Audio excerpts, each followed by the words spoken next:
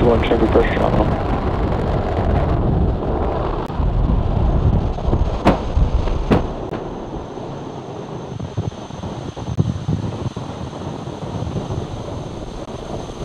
At T plus 30 seconds, Falcon 9 has successfully lifted off from Slick 4 East at Vandenberg Space Force Base in California.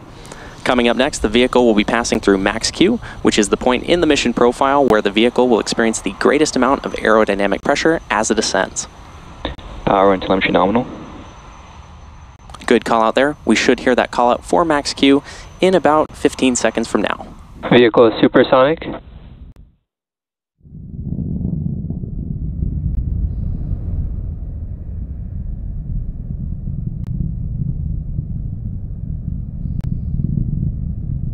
Max Q. And there's that call out for max Q. Coming up next, we'll have 3 events happening in quick succession, starting with MECO, followed by Stage SEP, and then SES-1. Main engine cutoff, or MECO, is where all 9 Merlin 1D engines shut down to slow the vehicle down in preparation for stage separation, which is where the first stage separates from the second stage. Followed by this, the MVAC